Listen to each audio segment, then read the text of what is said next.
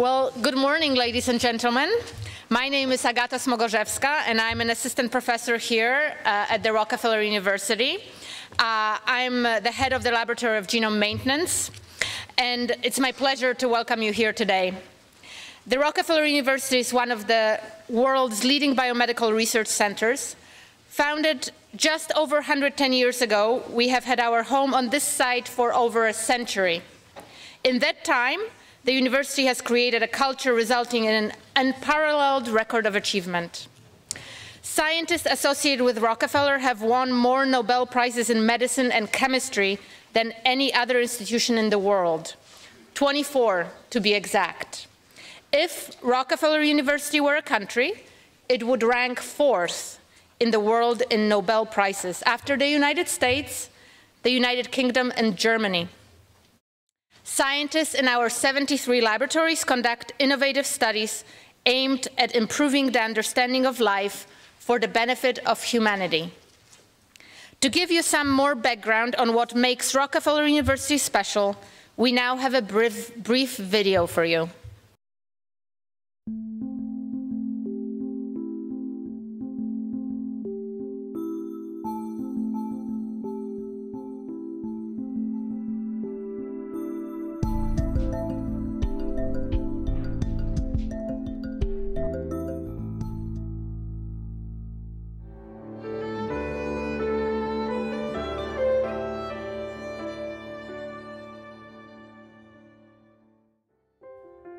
Rockefeller University was formed in 1901 by John D. Rockefeller Sr. And the reason it was formed was that we had reached the point in the state of medicine where you could diagnose what was wrong with people, but we had no ability to stop the disease that they had from killing them. Rockefeller had an advisor named Gates, and so Gates came up with the idea of bringing together the best and the brightest in one location to basically study how do we interact with disease and how do we stop disease. My own laboratory studies a rare group of patients who, amazingly enough, have an immune response against their own cancers. We're able to discover something that people haven't seen before, which is human beings have a natural ability to get rid of cancer. Not only do the best scientists want to come here, but the best students, the best fellows, the best clinicians want to come work here. This is the #1 place in the country, possibly the world, to do this kind of research. So I'm privileged to have an absolutely spectacular group of people working with me in the laboratory now and hopefully in the future. Rockefeller is important to what we're doing because it's one of the only places in the world that actually prizes risk-taking and has allowed us to do completely improbable scientific experiments that we just wouldn't be allowed to do at any other university. Mosquito disease transmission is an enormous problem in the developing world. Malaria kills 1 million people a year. Several hundred million people are sick and infected with the malaria parasite. To try to find out what that substance is that's either attracting or repelling mosquitoes, and that substance, if bottled, could be an incredibly important tool in preventing mosquito disease transmission. Rockefeller is just an incredibly exciting place to be because of the strength of the basic sciences on the one hand and the commitment that's always existed here to taking that knowledge and translating it into medicines that can help patients. We need to identify those with passion and with the intellectual capabilities to back up that passion to go into medicine and science. Biomedical research is our only focus when we're here, as opposed to being in a large medical center where often your research competes with the time that's spent in clinical care. Rockefeller is second to none in providing that protected time. Obviously, I'm very thankful for the investment that Rockefeller has made in me. As part of the Clinical Scholars Program, I had 3 years of protected time. That gave me enough time to focus on my research, generate data. Now I'm an NIH-funded investigator, and that was not a small accomplishment, and I could do it thanks to the investment that Rockefeller made. Rockefeller University is very unusual in that it is not divided up into departments reflecting different disciplines. because departments can form barriers between different sorts of research workers. What we have here, no barriers between the basic researchers and the clinical researchers. Having no departments is critical. Every head of lab, tenured or not tenured, reports to the president of the university, period. This is really the golden age of disease research, translational medicine, and drug discovery, and I think that medicine is going to be transformed profoundly in all of those different areas.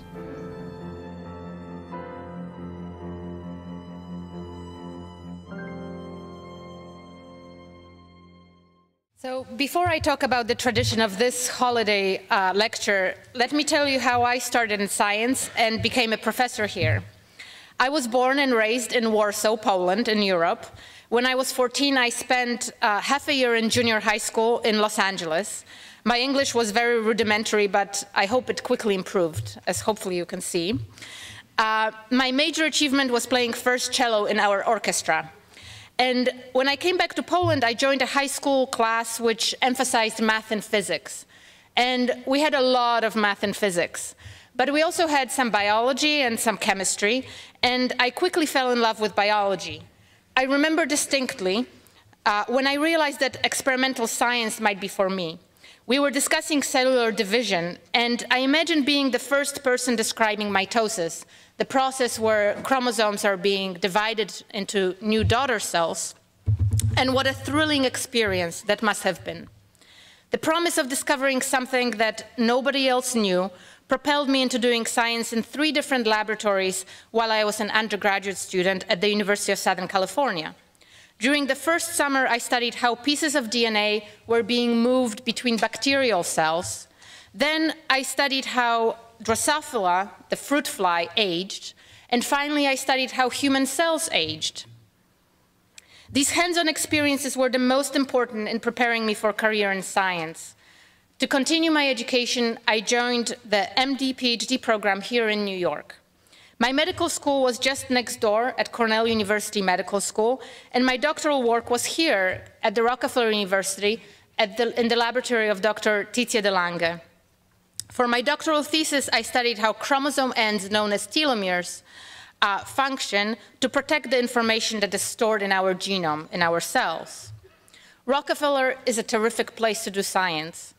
And it's so terrific that after my further medical training and postdoctoral work in Boston, I was thrilled to become a professor here. I started my lab 4 years ago, and we study how the DNA, which is constantly being damaged, is being repaired, and how those repair processes are essential in preventing cancer formation. My lab has trainees of all levels, including graduate students, medical students, and postdocs.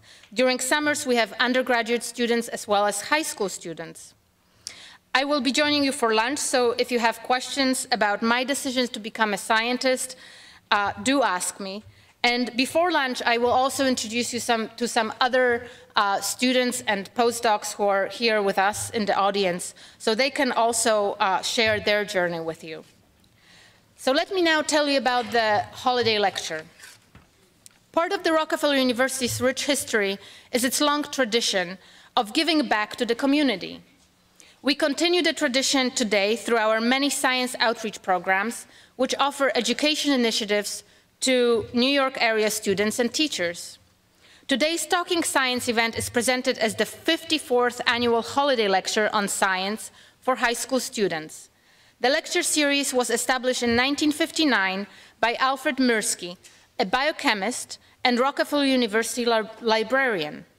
Dr. Mirsky modeled the lectures on a popular series of science talks for children established in London in the early 1800s by Michael Faraday, who is considered to be one of the greatest experimentalists in the history of science.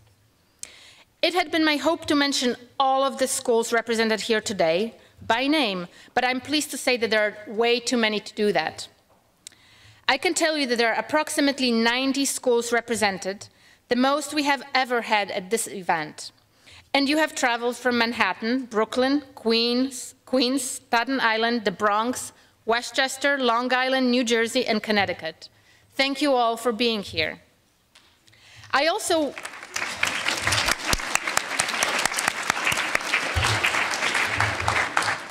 I also want to give a special welcome to those of you who attended this event as a student and now are here as teachers. This is an inspiration to us, and we like to believe your experience at the Rockefeller University helped cement your decision to pursue career in science. Now on to today's event, Epigenetics, Inheriting More Than Genes. For today's lecture, it's my pleasure and honor to introduce to you Professor David Allis. He has been at the Rockefeller since 2003, and he's a Joy and Jack Fishman Professor and head of the Laboratory of Chromatin Biology and Epigenetics. He obtained his Bachelor of Science degree from the University of Cincinnati and his Ph.D. from Indiana University. For his thesis, he worked in Dr. Anthony Mahowald's laboratory, where he was studying the development of Drosophila melanogaster, the fruit fly that I already mentioned, a very useful model organism that a number of laboratories here also study. Next, he did postdoctoral work in Dr. Martin Gorowski's laboratory at the University of Rochester, where he started to study a component of a cell that is continuing to study today, that is the chromatin. In his postdoctoral work, he used a unicellular organism, Tetrahymena thermophila, another model organism that brought us amazing information about fundamental processes that occur in cells. Dr. Allis has published over 300 articles in the field of epigenetics, and you will get a glimpse of this field and his discoveries in today's lecture. He has so many awards that I'm not going to mention all of them, but I'll just like to highlight a few of them. In 2003, he received a Mastery Prize, and I mention it only because it's given by the University of Southern California professor, who I personally know. In 2004, he received John Wiley Prize for Distinguished Research in Biomedical Sciences. In 2007, a Gardner Foundation International Award given by Canada. In 2005, he was elected to the National Academy of Sciences, and I know that there are many awards in his future. So please welcome Dr. Allis, who will present what is epigenetics and why isn't your DNA enough? Thanks. Certainly, let me thank Agata for that overly kind introduction, and then let me echo her comments welcoming all of you, whether you're students. I'm so impressed you're here. Your teachers. This is really an overwhelming privilege for me to give this year's talk on what my lab is doing. Thank you so much for coming, and here we go. So my first real slide, other than the title slide, gives you a glimpse of either different colored fly eyes. We've heard about melanogaster already. Obviously, different mice with different coat colors, different sizes. Some of you might recognize the calico cat as a footnote. That is our calico cat. So that's for my wife who's here. And two women that might look identical to you. Oh, yes, they are identical twins. But in fact, one of them is autistic.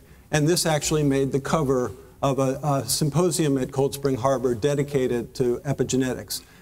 The point I'd like to make is no matter which one of these biology examples you like, if you think you see a different phenotype, a different coat color, a different eye color, obviously one woman phenotypically normal, the other perhaps sister not so, the question would be for you, and one of the main points I'd like to make is their DNA is all identical, giving rise to these different phenotypes. And this really, that identical aspect of these different examples giving rise to different phenotypes is really at the heart of sort of epigenetic problems that we want to discuss. Now, I looked for cartoons. You'll get the feeling through my talks I'm a big cartoon fan. I don't draw any cartoons, but I think this is the oldest cartoon I found. Believe it or not, I wasn't even born when this cartoon appeared. But you can see the problem here. This poor soul is now turning his report card over to his dad and literally saying to his father, "Hey, Dad, what's the problem here? Do you think it's heredity? Ouch. Or environment?" And I don't know what the father said after the cartoon happened. Of course, how exciting was it when now over a decade ago, the human genome was sequenced. And these two covers of these two prestigious journals, be it Nature or Science, really displayed on their covers the excitement that we anticipated as scientists. Because after all, now we knew literally, at least in this example, the sequenced genome of a human being. And a lot of you, I know, stay up with this. You're going to think about the beauty now of what we've been able to tap into with regard to personalized medicine. It's really quite staggering. And so a lot of money at the time was spent on this endeavor, and we were excited about it as scientists, I mean the community at large, because now we were going to, so the logic of the Human Genome Project, now we were going to understand that genes will determine disease states. This is important for me. The older I get, genes determine aging. And ultimately, genetic analyses, whatever form they take, will give us diagnostic tools and therapies. That would be the best case example where we could correct human pathologies, giving rise to personalized medicine treatments. And I'm happy to report this is happening. And so this is a very good thing. I don't want to leave you with that misconception. Now, if you go and spend not a lot of money, and it's just a cheek swab, you can go to companies. I just lifted this from their commercial homepage, 23andMe, and you can actually find out quite a bit about yourself if you want to spend 50 bucks. And so let's just sort of walk through some of this. I won't ask you to really, and I apologize if you're in the back, you may not be able to see this very well, but, you know, carrier status. So let's highlight one. Well, sickle cell anemia. Absolutely a red blood cell, oxygen, hemoglobin carrying disorder. It's more rampant in the Afro-American population. You can find out if you're a carrier for that disease. But wow, drug responses. I thought the one that you might be able to relate to as a group is caffeine metabolism. Ouch, 6-hour, 5-hour energy drinks, popular in our household. Traits, eye color, a no-brainer. This is what we think about when we think about Mendel. But now, maybe more to the heart and soul of what we might really care about, if you're willing to take this test, is breast cancer susceptibility for women. Very popular in the news media. I have to worry about this. Longevity, I don't know if I want to know the answer, but here we are nonetheless. And for the men in the audience, just to be fair and balanced, prostate cancer risks absolutely exploding with real genetic insights into what genes are potentially altered in underlining these traits, these diseases, and various phenotypes. So this company will tell you the more you know about your DNA, the more you know about yourself, and they hope to make some money from you. This cartoon was sent to me, which I think really sort of ramps up exactly what we might be thinking about. Maybe there's a gene for everything, and perhaps the right scientist can, you know, break through the laboratory door in a eureka moment and say, I've found the gene that makes us think that everything is determined by genes. But what I want to have you think about is that the whole story? What doesn't add up here? So these were some of the puzzles for what sort of the Human Genome Project left us with that were sort of head-scratching, just the dots didn't connect. First of all, even in us, there was a reasonably small number of protein encoding genes. Truthfully, not that many more than flies and worms and fish. And I think that's a bothersome idea for scientists. How do we wrap our heads around that? We ought to be the kingpin species. And so why was that? Of course, like the example I showed of the two identical sisters, where does individual variation come from? And how can you have one autistic monozygotic twin where the other sister is normal? Past experiences, do they really influence us? Or wait a minute, is it possible there's something even in the past from our parents? That's absolutely mind-boggling. And again, diseases. Can every disease be explained if you knew the genetic makeup underlying that person's entire genome? So what is epigenetics? That's one of the things that the title was supposed to sort of advertise. And you might think of genes as being the words in a written English language. And epigenes is how you might sort of alter how those words are read. So do you boldface the words? Do you italicize the words? Do you underline the words? You're not changing the words at all, but you're certainly changing how those words are read. And for more of you, I think the analogy of, if you thought of genes as being the computer hardware, maybe just the software is the epigenes or epigenomes. And of course, the excitement now in epigenetics is really, I think, illustrated nicely by this puzzle piece. I'm not saying epigenetics is the center of the universe, so this artist thought that it might be, but if you look at what might now be explained by epigenetic links that are not explained by your genes alone, it's a pretty staggering amount of biology. You could pick your own favorite puzzle piece, but I would make a strong case, standing here today, that it's the fact that human diseases and human biology are now, and I hope I can develop that in my 2 lectures, the fact that those are now being explained by epigenetics is carried this into another level. As you, or some of you, go into science, perhaps, you'll have to sort of think at what suddenly carries your, the community's interest, and I think certainly human disease is way up there. So epigenetics is not new, even though I might be advertising it as somewhat new. It actually traces back to Conrad Waddington in the 40s. He was a developmental biologist, and he was trying to explain how in development, and this is his famous, highly reproduced sort of contour epigenetic landscape map, that a single genome early in development might take different paths. So this is his original drawing. Here's a newer version. But should that genotype, think of the ball as a genotype, should that fixed genotype roll to the left or roll to the right, would indicate at this level different troughs that gave different phenotypes. So now think of the fly eye colors, the different size mice, the calico cat fur patches. And the term epigenetics is just the fusion of the Greek prefix epi, or above, or in addition to genetics. And genetics, again, is, I think, fully accepted. So you might, this might be insulting for some of you, but I was shown, or I liked this slide. It's very simple. So if you took a cake and you baked a cake, how might you change that sort of to give you different flavors? Just add different frostings. And I think that really works well because, again, epi, I'll remind you, is above, on top of the genetics. And here we're just adding frosting. We certainly get many different tastes, but you might be saying, get real. Why is he up here?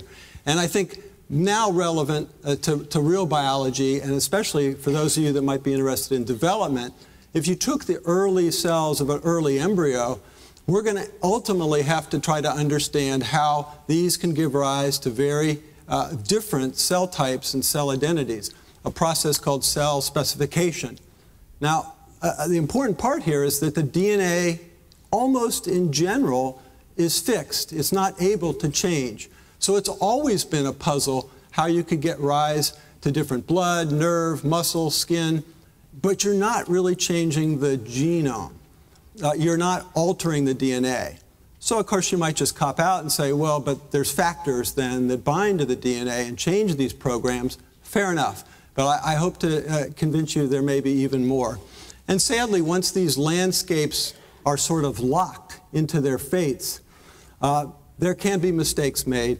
These cells will de-differentiate. They will go backwards. They will take on a proliferative potential, giving rise to now what is clearly a devastating human disorder, various human cancers. Now, the idea that really genetics and a gene was what we should really be thinking about is a magnificent Rockefeller discovery. This is the very hospital that you saw in the movie that we just saw, and it was these 3 Rockefeller physicians, Avery, McLeod, and McCarty, who literally proved unequivocally that the transforming property of cells was DNA itself, was the Watson and Crick molecule that we've all grown up with. But it was these Rochester physicians in this hospital who literally laid the groundwork for it is DNA that is a gene. Now here's my first sort of audio-visual sort of question. We understand DNA. The question for you all is how much DNA, if you were to take every chromosome and line them up, not a fair thing to do, but line them up, how long would it be? So just for a second, think about your answer. And I hope that a lot of you might say, let's just see a show of hands, a meter plus, you know, the 3 feet plus, a yardstick length. How about a meter's worth of DNA? I didn't see that many hands. 2 meters. 5 meters. Well, the right answer would be 2 meters worth of DNA. So that's a problem for cells. And so our cells have had to struggle with how to pack that DNA in the confines of what we call a true nucleus. Every true eukaryote, meaning true nucleus, has to package those 2 meters worth of DNA into what turns out to be a distance in diameter of on average 2 micrometers. A eukaryotic nucleus might be roughly that size. Now, how you're going to accomplish this seems to be an elegant packaging routine that ultimately takes you through this sort of remarkable bead-on-a-string chromatin fiber, and then a lot of you will recognize metaphase chromosomes. And let's just focus on the simplest unit of this packaging. And that is a famous now chromatin particle that my laboratory and many in the world work on called the nucleosome. It's a fixed amount of DNA wrapping around 4 conserved, almost invariant histone proteins. And some of you, so they're sort of like the inside aspect of this, and the DNA wraps around the outside, and some of you may see these remarkable protein sort of extensions that are hovering out that are often known as histone tails, and they are turning out to carry many of the signals that I'll talk about in my lecture that literally dictate epigenetic regulation. A better look at the nucleosome is shown here. This is actually the published crystal structure. What does that mean? This is an atomic structure done by Tim Richmond and colleagues, where we got the first look at atomic resolution of how these 4 histone proteins that make this core, hence core histone proteins, this is their conventional now color code, come together to make this internal scaffold upon which roughly 147 base pairs of DNA wrap. And because this was a crystal, they weren't able to sort of really see these tail protrusions well because they're too disordered. Now, I'm not sure how many of you think this is a beautiful structure, but this is in every organism from yeast to man. There was no change on how nature decided to package our genome. And that inspired Lindsay Baker when she entered my lab from Harvard University. She's now a Ph.D. and she's moved on to do her postdoc. She made me this incredible, I wouldn't know really how much work went into this cross stitch, but it's like this was actually a Secret Santa present, and this caused my family to take me out of the Secret Santa pool. Too much pressure. So Lindsay put the bar that high, but you've got to admire her hard work. Nucleosome, sweet nucleosome, LB. So what we have less clear understanding is how this bead-on-a-string fiber literally packs, but we have seen literally higher order structures. And this makes me want to introduce to you Dr. Aaron Goldberg. Aaron was an MD, PhD student in my lab. And because I can't juggle a lot of things, but I can't drift. So this turns out to be another gift. Yeah, this is Vanna White. But Aaron seriously was in the same MD Ph.D. program that Agata was in. He's now doing his residency. But what I want to have you note is this was a gift to me, but the inside sort of white discs would be these histone proteins. And then you can see the DNA. It's actually two turns, two superhelical turns of Watson-Crick DNA wraps around each of these nucleosomes. And thanks to Aaron, if you get the impression there may be more extended open regions and more compacted regions, then we would be asking, what would be the molecular switches? Thanks, Aaron. No problem. He's going to be a terrific surgeon. I've had very good people, and as a footnote to get you back here, Aaron's going to be a star of my lecture 2. His work is going to be highly featured in my next talk. So what would you think about for making a switch? And I don't think it takes a rocket scientist to think that if you had it open, that might be more conducive to genes being on. If in fact it was highly compacted, that might make it more sort of, resistant to gene expression, more silent chromatin. And so this leads us to sort of these cartoon versions, but what I was just trying to show with Aaron's help on the model. And the most important part of this cartoon, and I'm sorry it's a little small, but on these histone tails, I'm depicting little tiny sort of green balls as a chemical on mark, or red balls as sort of a chemical off mark.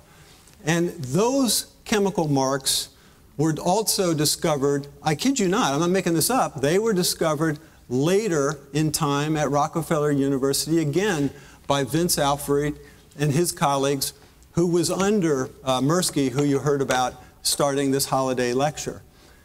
And it was Vince Alfrey who said, I can figure out who that green and red mark is, and his landmark studies, now in roughly the mid-60s, called attention to 2 chemical modifications of proteins.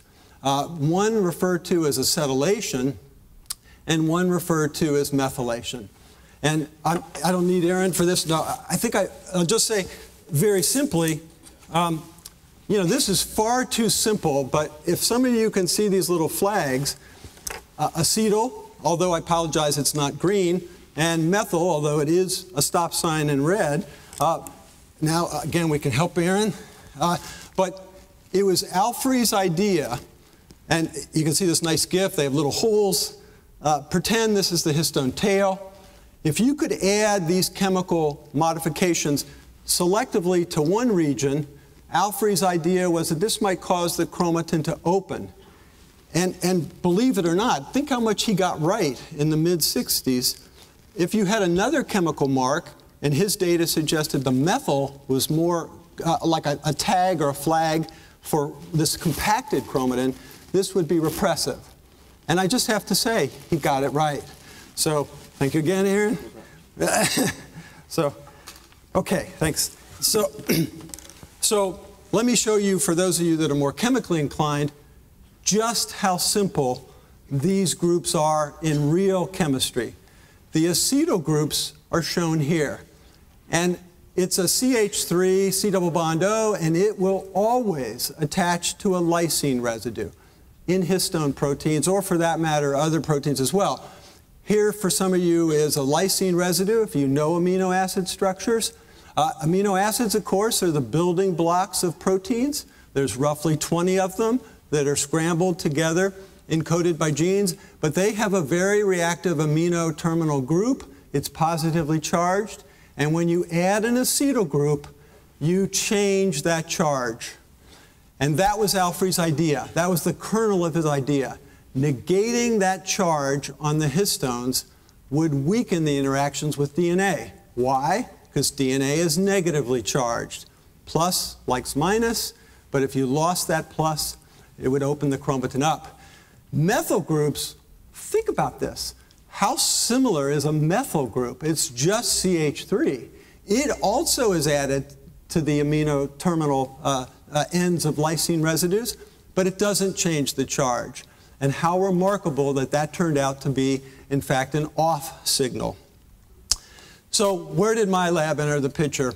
Now we're literally years later, and so about mid-1990s, and a couple of brave people in my lab decided, well, if we really want to understand the switch that might interconvert off to on, we better understand the enzymes responsible. Enzymes, as you know, are proteins. They do the chemistry of adding these chemical flags. And the one we went after first was called a histone acetyl transferase. It was transferring the acetyl groups onto histone tails, and it was nicknamed a hat. In converse, there had to be opposing enzymes that stripped these groups off, histone deacetylases. And that seemed to be a popular switch. And I'm not going to change the chemical flags, but if you get this, if this was a red decoration, there would be enzymes that add methyl groups, not to be confused with acetyl. They would be histone methyltransferases. There would be enzymes that oppose that activity. They're demethylases. And the question was, for you, how would you identify these enzymes? You're me. I'm a nobody, assistant professor. I'm trying to get students and postdocs interested in you know, you have to make judgments in your career. And I decided, as Agata mentioned, to do what we were going to do, for good or for bad. We were going to use this ciliated protozoan tetrahymena. Now, you got to be kidding me. This isn't attractive. This is a pond water organism. And what attracted me to it as a model, I want to stress as a model, I mean, how far removed is this from a human disease? It has two nuclei. That's a unique feature of ciliated protozoan. They have a little micronucleus and a larger macronucleus. Here's a real stain of the two. And what I thought was just too fascinating from a biology alone perspective is the micronucleus makes no genes expressed. Zero. It's dead.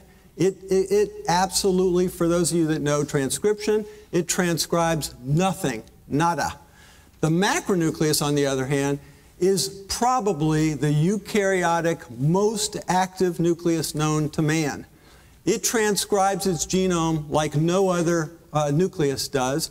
And the lab that I joined in Rochester, New York, had learned ways to grow tetrahymena, separate the two nuclei, literally pots of mic and mac, and I thought, let's look at the histone proteins. And this is too much detail, but I wanted to show you one experiment of my own, just to let you see how bad my handwriting is. And this was like from the Civil War era.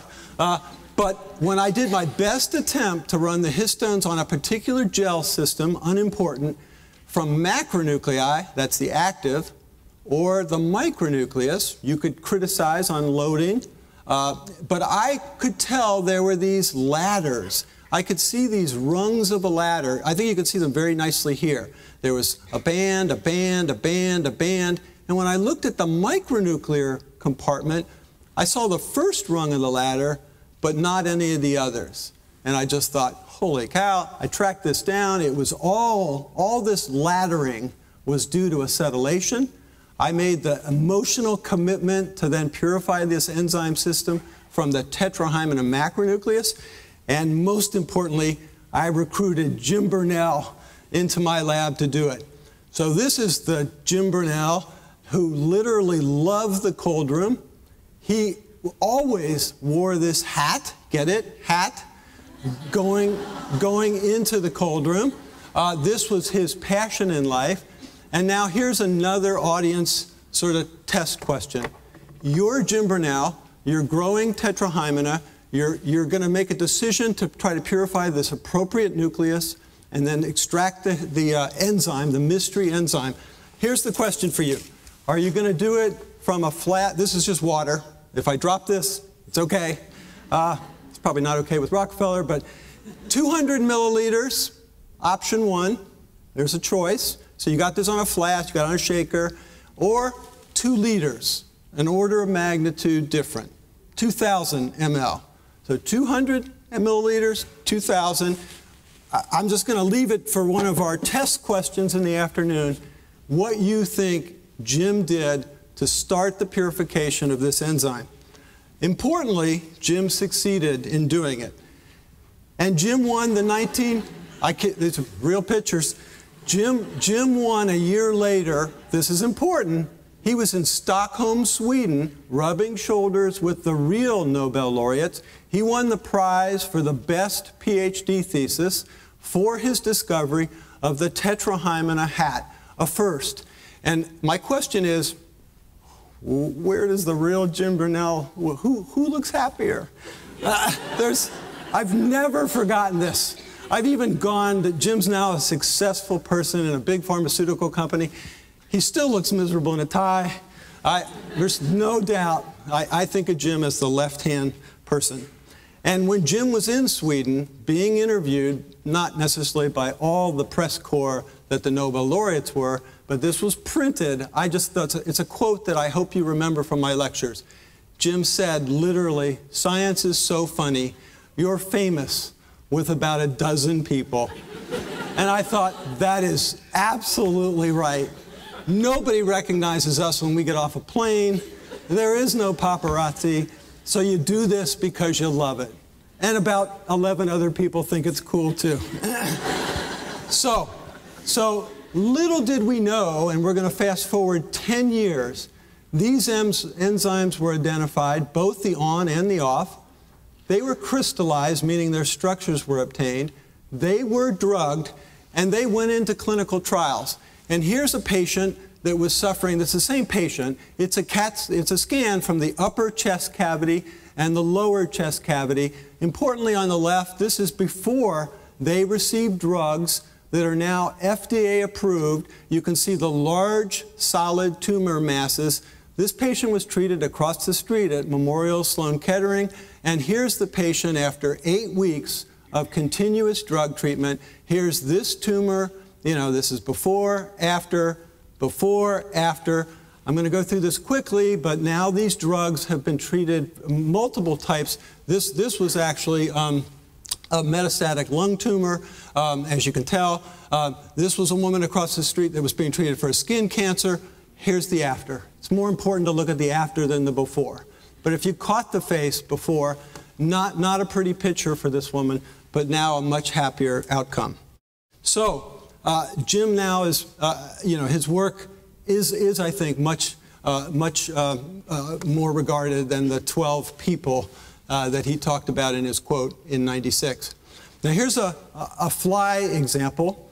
So I'm confusing you. We're now kind of going way out of human biology. But I want to make an important point because it's like, why do science? So Drosophila, it's easy to spot eye color. And I apologize. You'd think red eyes would be encoded for a gene by red. But nope. Fly people call the gene that makes red eyes white. That's pretty scary because they name their genes based on the mutant phenotype. But nonetheless, there is a gene here on the tip of this chromosome that when it moves close to heterochromatin, that's that silent chromatin, it turns off. And so what are wild type active genes that give red eyes here, now when they're maximally silent, give white eyes. But the only thing that's changing, here's the point. This white gene, I apologize, I should cheat and call it the red gene, it has only translocated because of an X-ray break that's now moved it closer to heterochromatin. But the DNA, here's the point, the DNA has not changed. It's an identical, and even this gene has been sequenced. There's not one base pair change, but it's on here, it's off here. And so it's called position effect. You're changing the position of the gene, it's running into a bad neighborhood. I moved to New York and I told somebody, oh, you know, it's amazing, heterochromatin is a bad area. And somebody told me, well, in New York, silent neighborhoods are good. So I've never forgotten that. But gene people, Drosophila people, they screen for mutants. And I want to tell you what is the key gene, now we're talking gene, that determines this position effect. And get this, You gotta be a believer if you decide to do science. The gene was picked up in a screen for suppressors of this position effect. The 3 stands for it was found on chromosome 3, and it was mutation number 9. That's all you need to remember. Chromosome 3, a mutation, I should say, a mutation on chromosome 3, mutant number 9. We decided this was so remarkable, we should find out what SUVAR39 encodes. We did the biochemistry with the very person who sent me this gift. I'll show you his picture. He was from Austria, Vienna, Austria, Thomas Genuine, and this is a picture of a board in my office to this day. I like these colorful histone, but I just want you to note, believe it or not, you won't think I'm telling you the truth. SUVAR39 was an H3, histone H3, methyltransferase, that's a writer, that adds methyl groups selectively to lysine 9. I mean, go figure. Did you get that? Do I have to say that again? The mutation SUVAR39 in reality was the first ever, now we're not talking HAT, we're talking methyltransferase that literally takes the histone 3 tail and adds a methyl group at lysine 9. I say, whoa, got to be kidding me. And to fast forward a little bit, now we'll go back to humans. Because I figured there'd be roughly a 50-50 split, I like this cartoon. I only changed the cartoon by adding the epi. Clearly, these hardworking parents are a little bit troubled by their kids. The sister is clearly annoying her brother. I assume it's her brother. And he's actually got it right. He says, you know, she says that her epigenome is more complicated than mine. Well, that's because every woman in the audience has 2 X chromosomes. You all know that. Males are XY. And the cells will not allow for that imbalance. So early in development, in all the women in the audience, you inactivated one of your X chromosomes. You have to. That's a key. It doesn't matter whether you inactivate the one from your mother or potentially the one you inherited from your father, but you will always inactivate one X chromosome. The men in the audience will keep their single X chromosome active. And believe it or not, these are literally 2 nuclei traced from female human cells, where when you develop a methyl antibody, they stain the inactive X chromosome beautifully. And believe it or not, this is, again, our cat. Sorry, it was a blurry picture. But this is our cat, where literally the patches of different coat color are literally due to this random inactivation that's all being driven literally by methylation of the histone tails. And that's really quite remarkable finding. Back to our picture that we had early of the 2 identical sister twins. This was the cover of a Cold Spring Harbor symposium dedicated to epigenetics. And I'll just want to say that autism spectral disorder has a strong genetic component, so I want to be fair.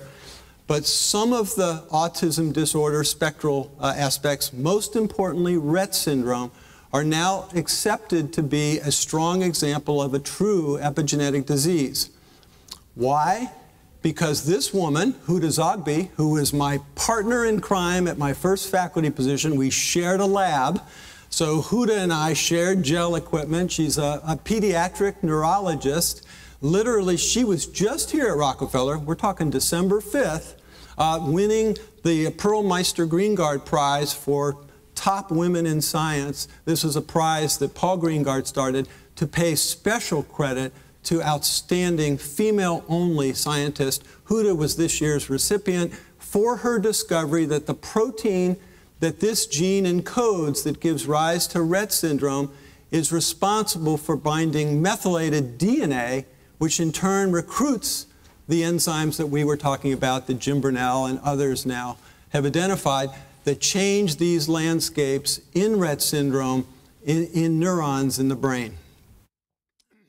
So we can relax a little bit. We all know we are what we eat. But would you have thought, from a new book on epigenetics, we're also what our parents ate? Or maybe even their parents? That's pretty spooky. And this leads to that other example I gave you. These mice were all bred genetically identical. The only change in these mice were that the mother in utero was fed a different methyl diet. And these methyl donors in the diet, in the chow, in the mice chow, caused these mice to really, all genetically identical, to have these dramatically different sizes and coat colors. And this is now proven to be another example of you're not changing the DNA, you're changing what they're eating, not only what they're eating, what their mother ate. And that's pretty remarkable. And this has been now chased out to be due to DNA methylation and histone methylation. That simple chemical group that I talked about. And these authors wrote, wow, this may be a stunning example of changes in the environment affecting changes in gene regulation that might lead to disease. I'm almost done. Time magazine, we're a Newsweek family, but nonetheless, Time magazine decided to put epigenetics on their cover in 2010 with the comment, why your DNA isn't your destiny. It's actually a fascinating read. And they awarded epigenetics, or the human epigenome, as the #2 scientific discovery in 2010, second only to some sort of ancestral, prehistoric findings of who gave rise to what. And if you, and I'm sorry, it's just not, this different area. But if you read this Time magazine article, Why DNA is Not Your Destiny, you will see really a remarkable study that was led by this physician in the very northern part of Sweden. Sorry if you can't read this, but this is above the Arctic Circle. And as a pediatrician, he carefully kept track of feast or famine properties that were all dictated by the harsh winters, or conversely, the not harsh winters that affected patients under his care, that led to changes, profound changes in their weight, their lifespan, their disease susceptibility, and even their mental health. And I think this was a nice cover of the family. This was, again, the physician, Dr. Lars, I can't read it, Bygren, and his son and his grandson. Son, father, grandfather. And so my nearly last slide for this lecture is focus on just the left half. I wish this was animated, but I think when I was a student, this is what we heard a lot about. The DNA was often depicted as naked DNA. We were told that the genes, sort of this is the blue box, the genes are critically important, no contest, again, discovered here at Rockefeller, and that we had transcription factors that bound the DNA, a very important group of proteins, nuclear proteins, that literally bind the DNA sequence and make genes on or off. I want you to remember that this is true genetics, and yet it's fairly fixed. You can't really do a lot to change the DNA. You can regulate the synthesis or the degradation of the transcription factors, but you're stuck with really this sort of genetic blueprint. Can't change it much. Yes, some of you will say you can mutate it, you can alter it some. On the other hand, the epigenetic landscape on the right is very, very fluid, very dynamic. And literally, signals can be put on these chemical tags of DNA methyl marks, histone tail methyl marks, histone acetyl marks, and these enzyme systems are just feeding in and off of this sort of balance, this yin-yang going on, in ways that are often now turning out to be regulated by things that are really outside of us, things that we can control. Of course, some of you will say, but yeah, sunlight and cigarette smoking can cause mutations, for sure, but it's looking more and more like there's a whole nother really big part of this that is really being regulated on this side of the coin. And I'm making equal credit to whether the modifications are affecting DNA or histone proteins. And lastly, I said I'm not a cartoonist, but I've had the privilege of having very talented people in my lab, including Sean Taverna. I'll show you his picture in a minute. This is my last slide for this lecture. Sean is an assistant professor now at Johns Hopkins Medical School in Baltimore. He's going to do very well, but he has this passion for cartoons that are scientific. Some of you may know Gary Larson. I think Sean's the next Gary Larson of sort of another generation. And so I really like this cartoon for this lecture. You know, clearly the senior mechanic is saying, you don't change the DNA to this assistant. You change, you know, it's an epigenetic transmission. And you can see sort of this nice nucleosome, histone 3, histone 4. So that's what really Sean was trying to depict. And here's Sean Taverna, because he'll play another important role in another cartoon in my next lecture. So here's Sean when he was in the lab. So I think that's the end of my first talk.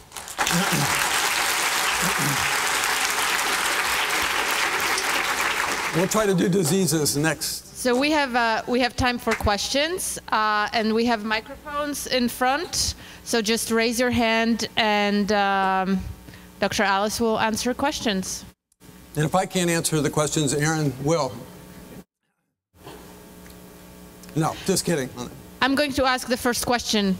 Can you get the microphone there? And can you switch between the micronucleus and macronucleus in the tetrahymena? So did everybody hear the question? So the tetrahymena, you know, are those two nuclei that all this sort of biochemistry came from? Are they sort of interconvertible? Let's sort of this out to the audience. The macronucleus, I said, was the active one. It's where these hats came from. What do you think the role of the mic is? And let me even be more bizarre. Let me tell you that you can suck the micronucleus out of the cell with a little micropipette. The tetrahymena is fine. So why would you keep the mic? What's the mic good for? Who knows that? I'm just deflecting. I don't know the answer, so I'm deflecting it. No. The micronucleus is the germline. When tetrahymena has sex, there's a male and a female strain. They will pair and have sex. And only then does the micronucleus come into play. So Agata said, can the mic and the mac interconvert? That was the real question. They do in the sexual phase. If they're just growing in food, there's no connection. Again, you can suck the mic out. It's totally silent. We didn't need it. It's like that inactive X. It's just off. But in the sexual phase, you'll think I'm kidding, the macronucleus that was keeping the cell alive is trashed. And the micronucleus divides to give rise to a new mac, and one stays a mic. It's just stem cell biology all over again. I got to differentiate, and I got to self-renewal. But tetrahymena does it as a single cell. How cool is that?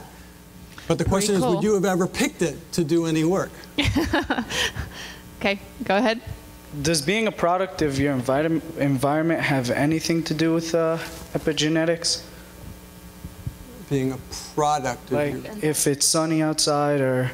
Oh, it's a good question. Yeah, does you know, living in our world, whatever that means, our environment in total, does it, you know, I think absolutely. And now more and more people are trying to sort of, that's a hard experiment to control, but people are now trying to sort of like recapitulate environmental changes sort of in, like, say, mice. And you, I mean, believe it or not, this is sort of a Rockefeller thing, but there's a researcher here at Rockefeller who studies behavior in mice. And I think you're going to think I'm making this up, but they have models now where you can have good mice. What does a good, I'm sorry, I mean good mice moms. They lick their pups, they take care of them, they play with them, they nurture them. And then, believe it or not, there are bad mice moms. And literally, you could say, oh, that's awful. But they're terrible. They don't do anything. And then they've bred those mice and their next generation. And this good mom or bad mom is now being inherited through their epigenome. So, like, that's an amazing story. And you can think of the social ramifications in our society of good moms and bad moms. So it's good. It's way past sunlight, you know. Hi. I have a question about the position effect. I wasn't really sure. You talked about the gene that controls the eye color Yes. and the fruit fly. When that gene that controls the, say, white eye color goes to the heterochromatin, Correct. What specifically on that heterochromatin determines whether it's on or off? Great. I won't go back to the slide. So here, yeah, I can do it with the ruler. No, I can do it with my chromatin model. Even better. But I'm not going to ask Aaron to come up. I'll try to handle this myself. So let's say the white gene, which really, I'm sorry, codes red eye color, is out here. And the experiment was to break this chromosome with X-ray and move that close to off chromatin, heterochromatin. And you're asking a great question. I said the DNA doesn't change, so what spreads? What moves? And believe it or not, it's this SUVAR39 methyltransferase. That unbelievable methyl discovery is literally able to literally move from like this bad region, we'll call it the bad neighborhood, and it seems to now move. And believe it or not, if you now make more of the SUVAR39 expressed, it moves further and silences this. Express more of it, it silences this. And these genes are not changing. So there's a remarkable spreading effect. And now that makes people in my field wonder if there's boundaries. Like, is there a fence post? Is there something that keeps this from moving? And think, if that's going on in a fruit fly, can you imagine what the human chromosome potential is here? And translocations, and we just got a good question about sunlight. So, you know, if you can have that kind of spreading and that kind of movement of these enzymes in Drosophila, it's unbelievable to think about the ramifications in us. Thank you. Sure. What happens to the epigenetic tags during replication?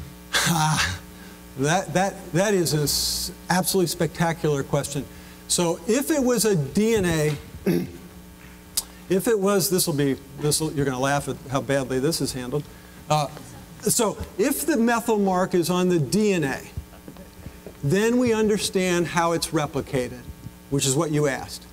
Because Watson pairs with Crick. Everybody knows what I mean, the double helix. We know that there's so you have to pretend that this is a Watson and a Crick. But it will replicate, so pretend I had a mechanism to spread this apart. And the methyl group here will be copied over onto the methyl group here.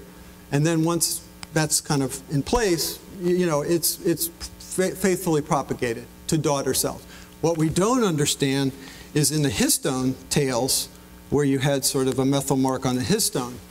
Again, to replicate through chromatin, I have to somehow unwind this, pull this apart, pretend like I had a, you know, like a fork. A lot of you know this question. Yeah. Yes, it's just. Oh, those are great questions. So in general, it does not interfere with the base pairing. It is sort of on the cysteine base. It's on a nitrogen in that base, and it's to the outside.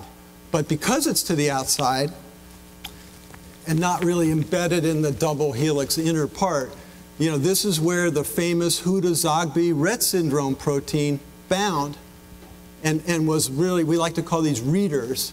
So that's not a problem. But what we really don't understand is how you copy histone marks through replication. That's a very active area of investigation. So when you have replication and you have a free nucleotide that is going to base pair, right, like are those free nucleotides already pre-methylated? No, no, they're added. So then the complementary strand is not methylated. The complementary strand is not methylated for a moment, and then it's copied. Do tags open and close the histone, or are they just there to let you know that they're open or closed? Okay, another excellent question. So the question was, when you add one of those chemical, let's make it acetyl, because that'll more illustrate my point. When the acetyl was added, now you have to pretend this is a histone tail. Because that's negating a charge, you know, it was thought that that might just change the chromatin structure right there and there, you know. But now we also know, I think the second part of your thought was, so charge would affect the chromatin structure. But if this was planted in my arm as a tail, then again, we now know there's acetyl readers. So that acetyl group also can be read in a very elegant way by proteins that are, don't confuse it with the Rett syndrome, but there's proteins that read acetyl marks on histone. There's proteins that read methyl marks on histones. And frankly, those are amazing drug targets now too. We now know how to drug those readers. And they're going into every cancer, they're going into every disease. And I should have made the point, and I didn't make the point, but this is a good time to make the point. How do I say that? Is that you didn't change the DNA. So when I was like an assistant professor at Baylor and I overlapped with Huda, I mean, the rage was to do gene replacement therapy. If you had a diseased DNA in an important disease, the idea was replace it with a good gene. But now in epigenetic therapy, you haven't changed the DNA. You've changed this on top layer. So now people are excited. They can drug these molecules. And so, you know, I think there's a whole nother excitement that you don't have to replace the DNA here.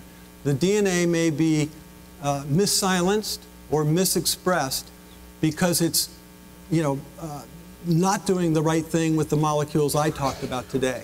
So therefore, if we drug them, we may be able to reverse these outcomes. And so, but back to your real question, you can change the chromatin structure or you can change the reading potential. Okay. I have few remarks, so stay seated. But first, thank you so much for the letter, for the lecture. I'm super impressed some of you are back. Looks like a lot of you are back. I hope you had a great lunch, little downtime. And again, let me say, should I forget to say how appreciative I am on behalf of all of Rockefeller that I know some of you are up at the crack of dawn. This is, for some of you and many of you, holiday time, and I have to say, wow. I think I said that before, but I need to re-say that. Thank you so much for coming. So the part two of this, we're going to try to take what we talked about in the first lecture and build on it. And I promised you Aaron Goldberg, so I want to deliver on Aaron Goldberg. But this was one of the things that we talked a lot about, the fundamental repeating unit of chromatin, the nucleosome, this sort of tail domain where a lot of these modifications lie, methyl, acetyl. But now my question for you would be, what does this asterisk represent? And in the spirit of epigenetics, genetics, what's he talking about? Let me say that what I really mean this to represent is a mutation. Now we're talking genetics in the histone protein that encodes histone 3. So again, say that one more time. This asterisk means a mutation, a real mutation in histone 3 at, believe it or not, one of those lysine amino acids, and in fact, one of those special lysines that gets methylated. And behind it, in the backdrop, are patients that sadly died of a brain tumor. Make it worse, these are pediatric children that passed away, and this is an autopsied stain of their cells, many cells, staining with a methyl antibody. But with no exception, the children that passed away, and again, these were pediatric brain tumors, and died knowingly carrying, not they didn't know, but their genotype revealed, they have this histone mutation, they're stained in the background. So these are human pediatric brain tumors carrying the histone mutation on the right or not carrying the mutation on the left. So stay tuned. So this is the front of Rockefeller. When you came in the front, this is the Founders Hall. I believe that's the first campus building. And here you only need to recognize the FedEx delivery trucks that will be a theme of my talk, because we haven't talked, although there was a great question about replicating chromatin. How do you get these histones copied?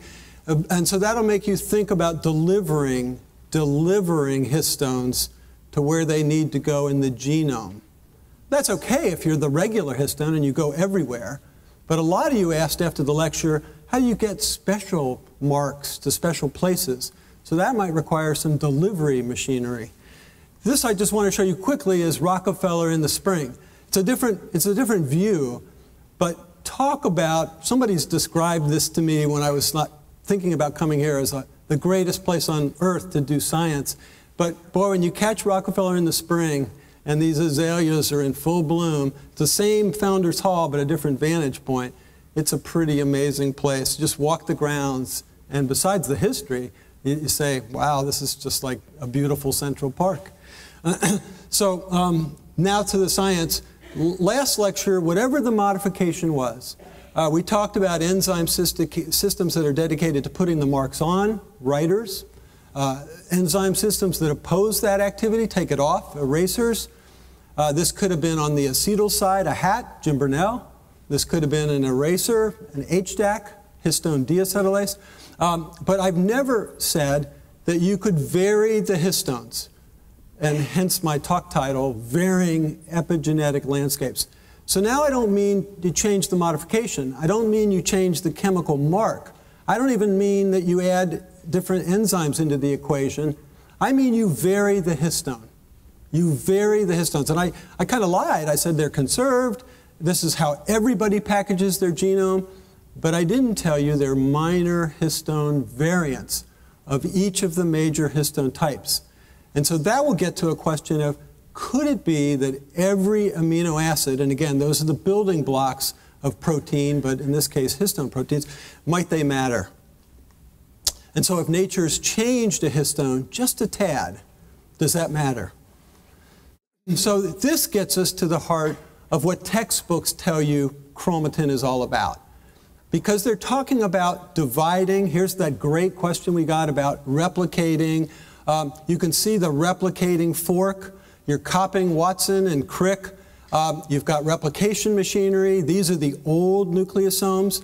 But you do have to copy and put in new histones. That makes sense. And you do that with bulk histone proteins. You do this during one stage of the cell cycle. Some of you know it as S phase. And you do this with regular H3. And it comes in with its own machinery. The name isn't important. And yet, roughly in the early 2000s, focus became paid to a small, very minor histone 3 variant. Now we're back to varying a few amino acids.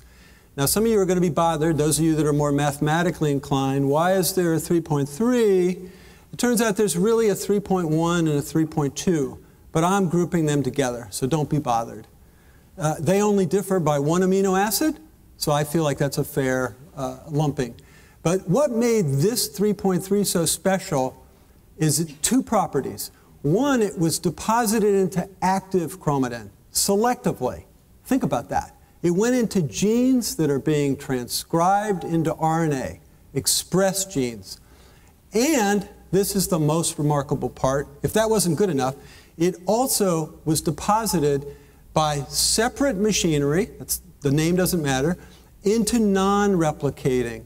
I mean, that's just your bulk nucleosomes that somehow are literally capturing 3.3 selectively. And neurons would be a great example. And that, I think, is part of what, not only is Aaron Goldberg a very smart person, he's got extra neurons, but he decided what a great place to study a variant that is deposited into non-replicating chromatin. So I've kind of already sort of alluded to the conservation, but here's an audience question. How many amino acids distinguish 3.3 from the other, again, in reality, 3.1, 3.2? How many of you want to say less than 5? A lot of you. And how many want to say 10 or above? A lot of you.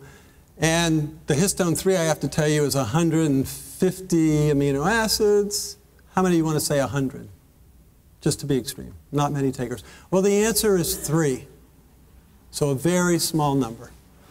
And so that gets to the problem of, it can't be important that you just varied a few amino acids. Come on. 3 can't matter. No way. So Aaron Goldberg, who you've seen demonstrate many things, as a former Rockefeller MD Ph.D. student, decided that he would turn to embryonic development and particularly focus on now a very hot group of cells because they give rise ultimately to many different cell types. I'm sure a lot of you have heard about embryonic stem cells.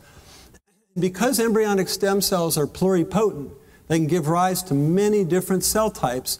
When you trick them and you push them down different lineages, Aaron wanted to specifically ask, what might 3.3 do in sort of neuronal differentiation? And he decided to ask two big questions. So this is very current research. This is about 2010 when Aaron was in the lab. One is ask, where is 3.3 in the genome? Is it everywhere? Is it select? And who does it run around with? Who's its partner in life? And so very quickly, Aaron's work took us to a whole new system, System 3.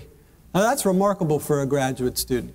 You enter Rockefeller knowing that there's bulk chromatin everywhere, copied by one delivery system. Then there's the literature of about 2002, 2003 that says, no, 3.3 goes into active genes, express genes, genes that are transcribing RNA, and it uses a different delivery system. You get the play on delivery. And finally, Aaron's work said, in a nutshell, this active histone, that's too simple. And that's the great thing about science. It's just not always the way it is. Also goes into silent chromatin with a separate delivery system, DAX. And it's going in selectively to either the ends of chromosomes, telomeres, that Agata and others work on, even here at Rockefeller, Tizia DeLong and colleagues. It also goes into silent chromatin that's around the centromere, where the microtubules attach and you pull the sister chromatids apart during mitosis. These are silent neighborhoods. Back to that sort of position effect variegation from the first lecture, flies. You put a gene near telomeres or this chromatin in orange, you shut it off, you silence it. You don't change the gene. This is epigenetics. So Aaron's work said, whoa, we got to pay attention to a whole other system. And this I want to show you. Aaron's work was published in this most prestigious or highly prestigious journal, Cell.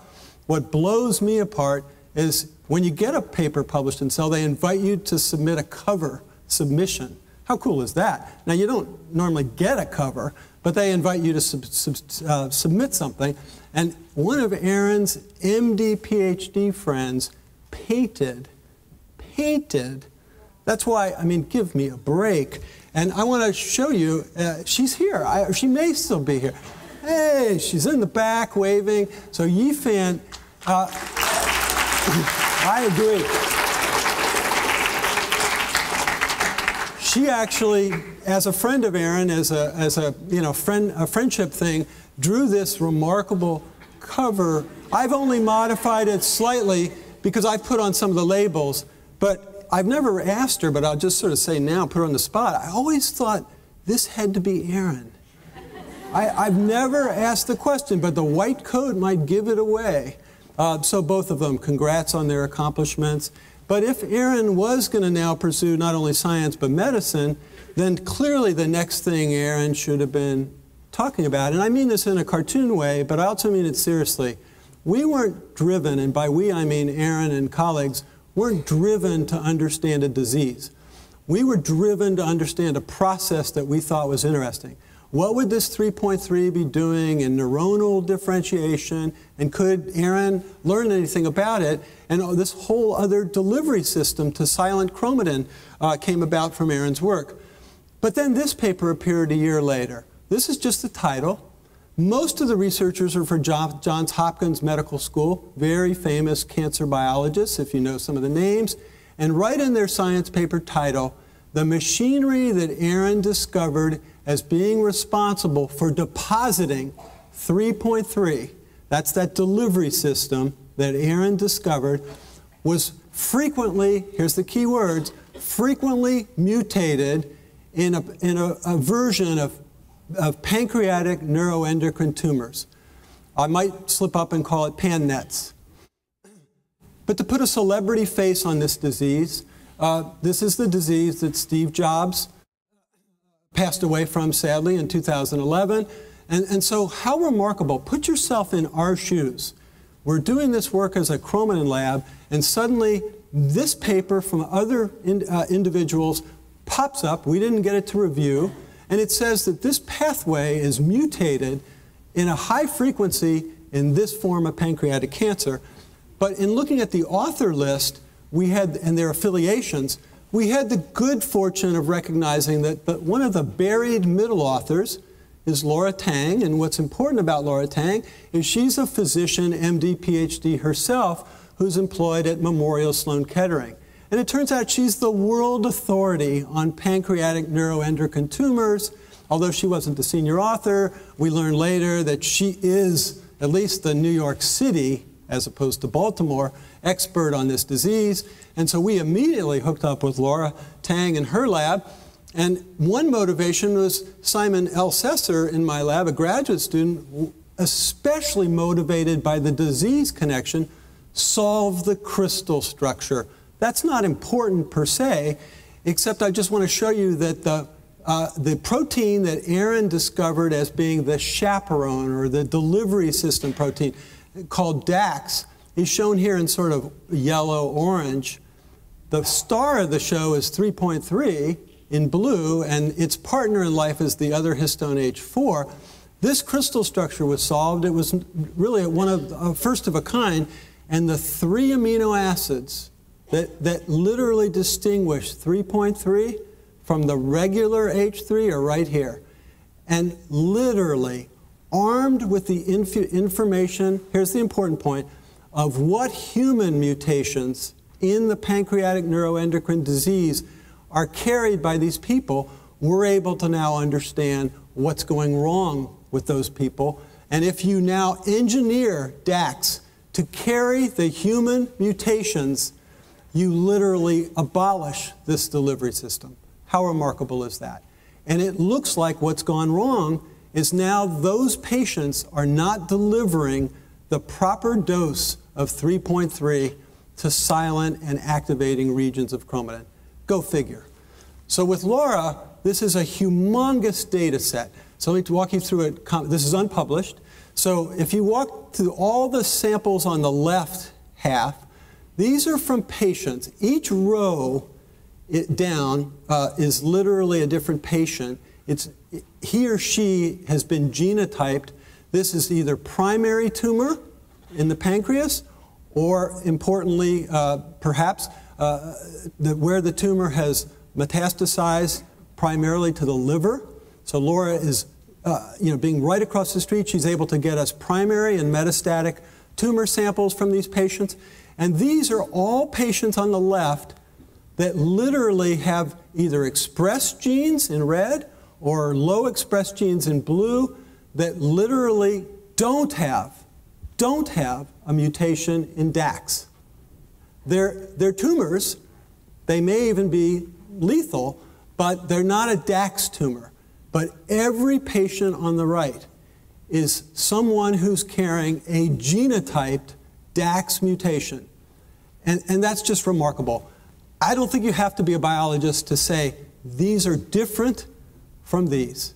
The genes that are now highly expressed here in red are not the ones that are expressed over here.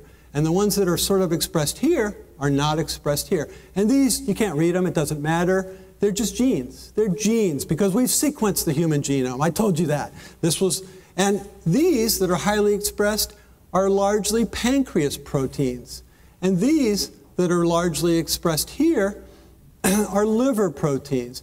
And this is unpublished because we're now excited that these DAX mutations on the right may be, again, take home, misdepositing 3.3 into genes that are now misexpressing liver proteins, which, how ironically, is where this tumor likes to go and settle in, which probably ultimately is part of the disease problem. So I should stop now. I mean, that's pretty fulfilling. We're talking about unpublished work. Aaron's work was 2010. The structure was published in 2011 or 12. This is, so we're really current. But this is the drop dead. I mean, if you said, why is he in science? This is it. In 2000, late 12 and 13, so we're talking this calendar year, albeit it's almost over, the histone that I've been telling you so much about, histone 3, and more specifically, histone 3.3, was found to carry mutations itself in young children that are carrying brain tumors in the cortex of the brain, albeit deadly but not as deadly as what is truly a death sentence, is children that are diagnosed with brain tumors near the brain stem. You don't have to be able to tell how lethal this is. There is no sort of good therapy or treatment for children that are diagnosed with this. There's no operation that you can get this tumor out. And so really, these are perhaps some of the most devastating. There's going to be no cancer that's good, but these are really death sentences. And believe it or not, the sequencing from two groups, one in St. Jude's in Memphis, Tennessee, another from, these are all pediatric powerhouses in McGill, Canada, published back-to-back papers that found mutations in 3.3 in these hotspots of pediatric brain tumors. And more remarkable to me is the mutation is always the same. And you're just going to think I'm making this up. It's a lysine. It's a lysine in the tail. I'm connecting my talks now. And it's always mutated to methionine. Don't let this M confuse you, and don't think of it as methyl. Now, methionine is another type of amino acid. It's encoded by the one letter M. I should have said the lysine is encoded as a shorthand in the one letter K. So you'll hear me talk about K to M, K to M, K to M. And that's just unbelievable. So this prompted Peter Lewis, a former postdoc in my lab, now he just started his faculty position at Wisconsin, to ask, what does the K to M mutation do? And this was just published, but it takes me back to my setup slide. We were able to connect, because this is such a devastating disease, even in Memorial and this red-hot medical neighborhood, there just aren't many people that are willing to give up their child's, sadly deceased brain material for these kinds of analyses. But Orrin Beecher, who trained at Memorial as an MD, who's now starting up his lab at Duke University, literally was able to send us autopsied brain tumor samples from either, this will sound familiar to you, patients that were genotyped wild type. And by wild type, I only mean that they don't have mutations in the histone. Is that clear? And every sample that came from patients that had died, and Orrin was able to send us subtumor samples that carried genotyped K to M bona fide mutations in histone 3. This was the staining we got with some methyl antibodies. And should you be bothered by this little patch of tissue here that looks positive, it's actually a nice internal control. This is probably non-tumor vascular tissue. So when you look at the tumor part, there's no staining here.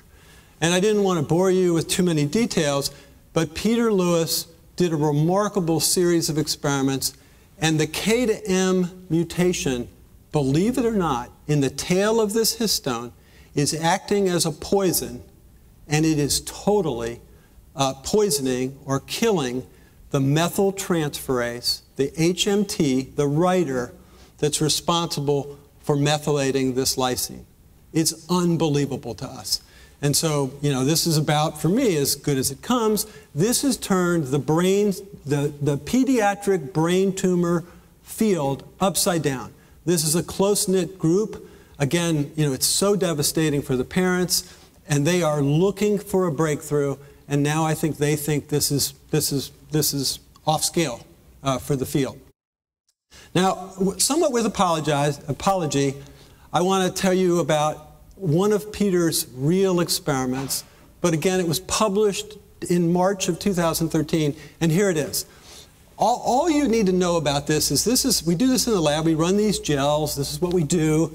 We buy these antibodies. We and others have developed them. The complication is that they're against different lysines. So what have I done a bad job? I've specifically not told you what lysine it is. But the original mutations happen to be K27M mutations. The point is that it is against 27. There is a lysine K at 27. And Peter literally ran a gel and looked at these samples, and I hope you just can spot there's a hole. There's like no staining here. But that matches what we saw by the tumors. No staining in the tumors, no staining in this gel thing.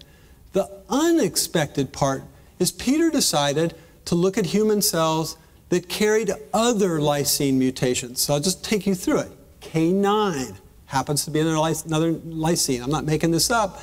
And I hope some of you might see the blue box. Looks like it's a little understained. Everything else looks okay, but maybe the signal here a little down. Let's skip over 9, 27. Let's get deeper into the tail. There's a lysine at 36. Maybe some of you will agree talk about a hole. There is a total hole. And Peter wrote at this point in time, maybe, just maybe, this is written in his paper, there will be other mutations found at these other lysines in other human tumors. But we didn't know that they'd all be pediatric. And now, fast forward to now.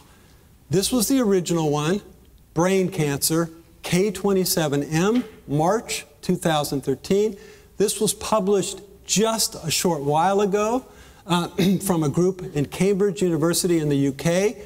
They found bone cancers that are specifically carrying K36M mutations, all pediatric. And lastly, unpublished from a group at McGill, I now know that pediatric leukemia has now been sequenced and identified to have a K9M population. Why pediatric? Why specific cell types? Why K to M is now a hot area of investigation for all of us. And so I would have thought, brain tumors are enough for me. Saving a kid's life, that's enough for me. But now we're getting more and more examples of histone mutations in cancer. Unbelievable. So to walk you through this a little bit, here's a chronology, kind of a timeline of people that went after these enzymes and marks and readers in a systematic way because they thought they could drug the epigenome. I mean, it started in 1996 with HATs and HDACs. Then we have to jump over to the methyltransferases and the demethylases. 2000, 2004. Readers, I talked in my question and answer period, a lot of these marks are read by, they've been drugged in 2010, in part by people at Rockefeller. And all of this was done intentionally. People recognized, since you didn't change the DNA, but you were changing this additional layer that was not mutated, really, you could maybe reverse things. And so, I might be confusing you. There were mutations in histones, real mutations. But here we were trying to target the epigenetic layer. And the idea was this might change balances and sort of either prevent or take care of cancers primarily as a disease. Now, this was published, I haven't really even read this article, but 28 days ago, a group published, forget the genes and the enzymes and the drugs that were meant to be targeted. These are other drugs and substances, I won't begin to show you their chemical structures, that literally were being added for these disease indications. And, I've marked the ones that fall into cancer, but all the other ones, let's just go through some of these. AIDS, multiple sclerosis, sleeping sickness, inflammation, addiction, major depression, hypertension, pain, epilepsy, bipolar disorder. These are cases where people were administering these substances to improve this life. But they now know they're regulating, these substances are regulating epigenetic molecules. That's unbelievable. It's not just a cancer problem anymore that's being targeted. It's that this is going so far, so deep into various human diseases. And we're talking about published December 2nd, this month. So here, you can download this graph. I didn't do it. I would never do this kind of thing. But if you PubMeded epigenetics, this was done by Reuters, and just look at the citations in the literature, you know, you can see what trajectory this is on. From 96 to 2000, 2004, you know, the enzyme systems, the readers, the histones mutated are off the chart because this ended in 2011. This was a 2013. Where is this going to go? You tell me. Has it flattened out? Is it going to keep going? Is it going to drop? About 5,000 papers published. About 1,000 proteins are bona fide epigenetic regulators. 196 clinical trials, 18 biotechs, 5 major programs at major pharmaceutical companies. We're talking about the big players. All have programs now in epigenetic space. And let's give a quote back from somebody who can really say this with clout. Jim Watson, one of the Watson-Crick discoverers of the DNA structure, says you can inherit something beyond the DNA sequence. That's where the real excitement is now. When he says that, I say, whoa, that's pretty amazing. Now, some of you, you know, want more, especially maybe a high school group, top students like you all are. You want more than these kind of data sets. You know, you want more proof that this is really where it's at. And so, remarkably, this was sent to me a year ago by one of my former postdocs who's in Illinois. And he's like, Dave, have you seen the Spider-Man movie? And I'm like, no, I don't get out much. I'm in the lab, you know. But here's an audience. We don't have this as a formal test question, but this is the coolest laboratory setting. I wish my office looked like this. So who can spot what Craig Mizzen was his name, who can spot what Craig saw on this trailer sequence? I just froze it. I didn't see it. I didn't go to the movie. He spotted it in the movie. Who sees it? Some people in the front have an unfair advantage. But check the blackboard out. Now I'm going to help you all out right here. Now, is that not unbelievable? Who knows what you're looking at? This is unbelievable.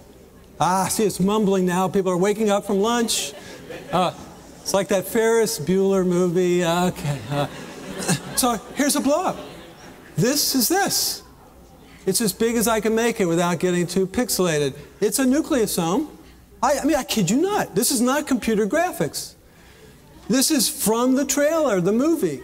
So it's a nucleosome. It happens to be having a modification. It even happens to be at the lysine that now we know is the famous lysine for the first case of the pediatric brain tumors, lysine 27. He's even got it methylated. And it's a complication, but I didn't tell you that the methyl groups can be monomethyl, dimethyl, or trimethylated. They're most silencing when they're trimethylated, and this is Me3. Trimethylated. This is unbelievable. So now, even my own children, they're all grown up, they don't care about chromatin. They think this is the coolest thing I've ever showed them. Forget the rest of what Dad does. It's this that's so cool. So, okay. So I want to sort of conclude with my own private, very personal case study. I feel bad there's some people in the audience that are in my lab, but this is really not good. This is where I went to high school. A rough Cincinnati public high school. And I want to now show you, I really sucked it in here. This is only for you. This is going to be like blacked out real soon. This was my high school. I kid you not. I know some of you are shocked, but this was my high school senior photo. I'm even telling you when it was. And the point I'd like to make is I thought I was a pretty average student. I'm not even saying below average, but I'm not saying above average either. And I thought I was seemingly normal in 1969. I know a lot of you are like, you're kidding me, how old is that? So, don't do the math in front of me. But a lot of these epigenetic diseases worsen over time. So if I was normal in high school, what's happened to me since I got into the histone business? Well, one perk of being a scientist, and I really mean this seriously, you get to travel. You get to travel nationally, internationally. I feel so blessed that I've been all over the world. So for some of you that choose this business, it's unbelievable what you get to do and who you get to hang out with. But this is something that spooks me out a bit. When I go to airports, this is not good. This is really not good. I mean, I see things that other people don't see. So, who's to blame for this? What is really going on as I've aged that I see these things? Histone 1 to 4, this is unbelievable. I gotta say, blame it on my epigenetics. No. So I don't honestly know whether it's something I ate, too much sunlight, maybe I wasn't in school. Oh, no, I don't want to say that. But nonetheless, maybe it's something my parents ate. But it's a growing concern. And now another very big serious perk is the fact of the just terrific people. This was taken past when Aaron Goldberg was in the lab. But this is my current group at Rockefeller, a terrific group of people. This was taken this past fall. Every one of them are, going in different directions, whether it's Ph.D., MD, Ph.D., already have a beat on some other career path, and it's just a very big privilege to work with these people. So that's certainly a serious perk for me. And, this is probably boring to some of you, but it makes me make a couple points. There's folks in my lab who have contributed. I think in most cases I've had a picture of them, whether it's past or present. But I want to make a bigger perk for the outside collaborators. So if you just look at where these collaborators are coming from, some are coming from far away in China, but others are coming from Sloan Kettering, Albert Einstein. We can skip to Cornell, and so on and so forth. But this group, in particular, I want to plug because all of these individuals are physicians, either physicians straight out or physician scientists who literally are able to get us remarkable sort of samples, tumor and otherwise. And many of these others are chemists, structural biologists, do mass spec work, companies that help us make antibodies. It's really remarkable, the outside collaborators. And of course, we don't do this without a lot of help from agencies, so this is where some of our funding sources is. And this program, if I'm not too badly over time, is really not my show by any means. There's an awful lot of people that have contributed to this, and I just want to especially thank all of them, and especially the student and postdocs who have taken time out of their holiday, and maybe special comment to Kathy Vanchieri, who's helped me a lot with the slides, and she's here. Thank you, Kelly. And Marty Imhoff.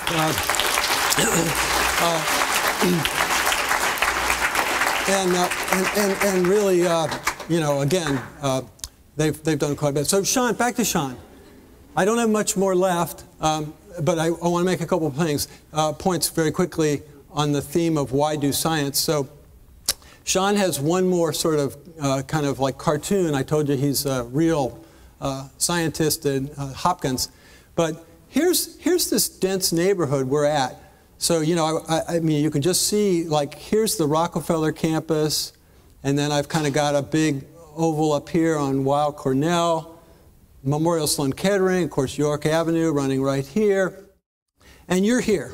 So to orient you, you're in this dome right here, Caspary Auditorium. So here we are.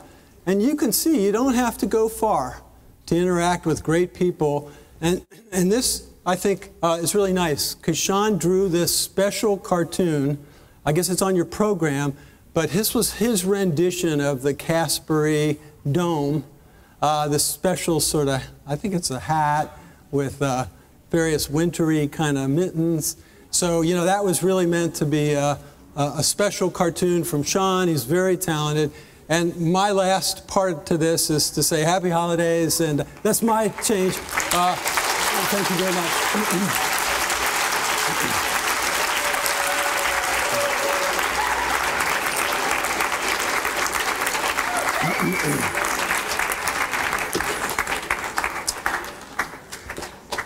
So we have time for questions. And then, yes. And then we have a quiz. Quiz with gifts. And there's a quiz with gifts. So don't stress out about the quiz, but questions that pertain to this lecture. You mentioned earlier about how epigenetics is connected with mental health, and I was wondering if you could expand a little bit more on how that works. Yeah, that's a deep question, how epigenetics might expand or impact mental health. Well, I think, I talked in the first lecture, the Rett syndrome disorder in the autism spectrum is looking like a very bona fide epigenetic disease, with the caveat that it is stemming from true mutations in the Rett syndrome protein. But back to things that you're really, I think, getting at.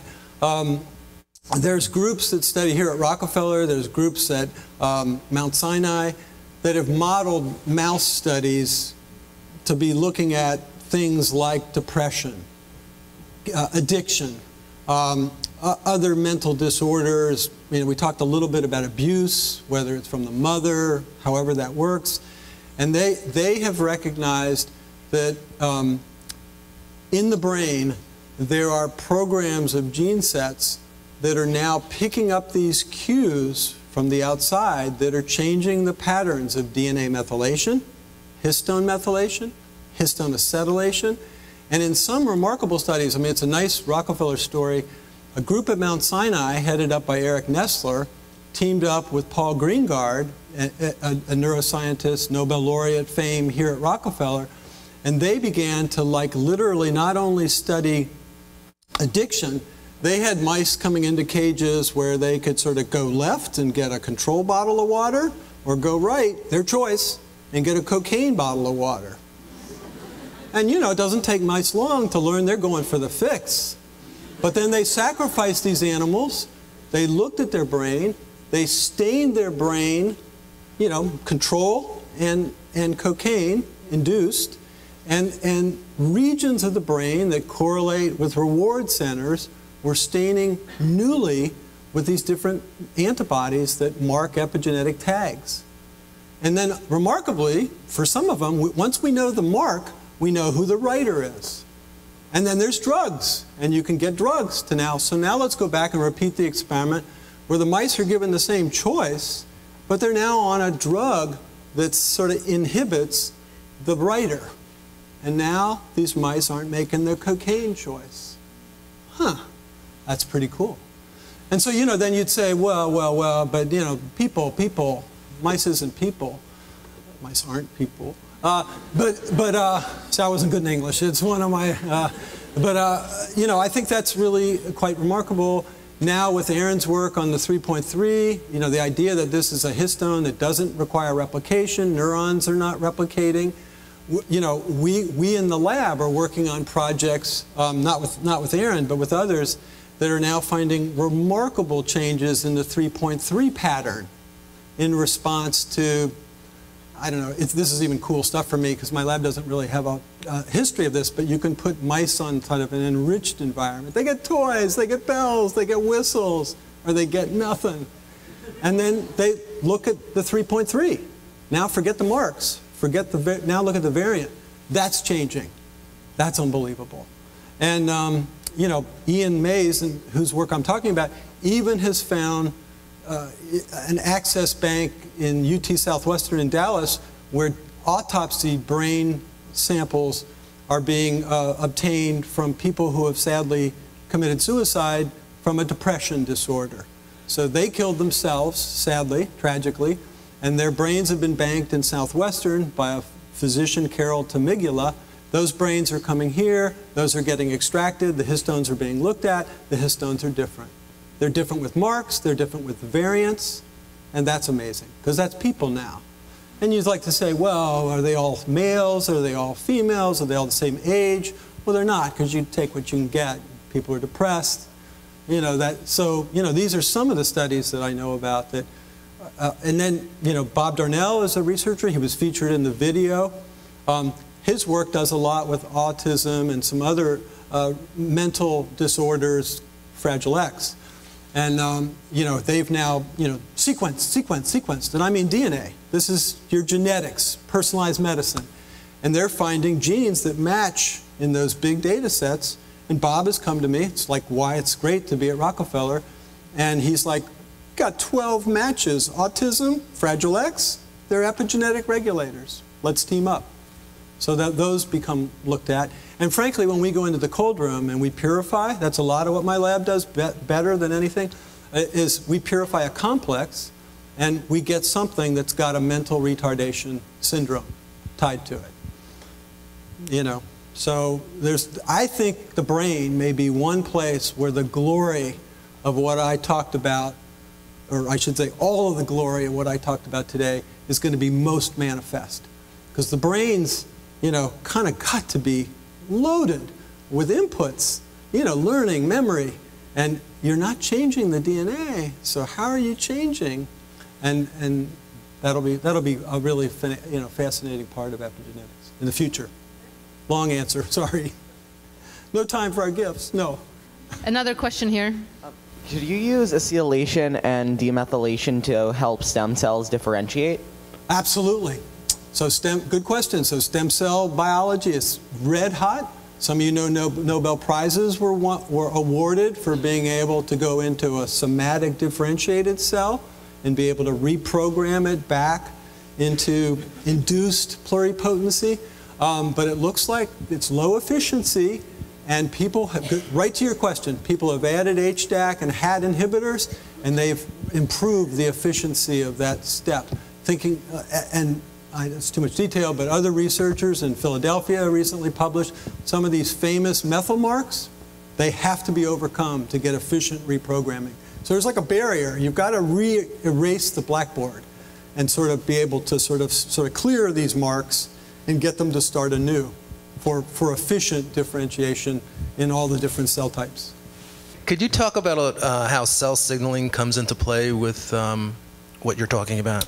Yeah, so cell signaling, I think classically is, you know, most cells, you know, they're taking in environmental cues from the outside, hits the plasma membrane, and then you have transducing signals that will carry signals through the cytoplasm. I was asked at lunch about phosphorylation cascades, but you know, A will communicate with B, will communicate with C, will communicate with D, then these get into the nucleus and oftentimes, you know, invoke their activation or their repression. And so, you know, I think the chromatin layer, what I've talked about, is absolutely down. You know, we've often said in labs, we're signaling to chromatin. But, you know, believe it or not, if you work your way back and say, well, I just want to go from a methyl mark backwards or an acetyl mark backwards, it doesn't take you too far before you find out you're right in a signaling cascade.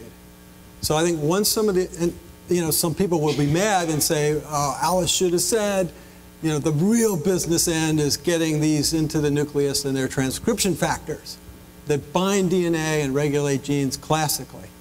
You know, but, you know, some of these signaling cascades unquestionably are feeding their inputs in on histone tails.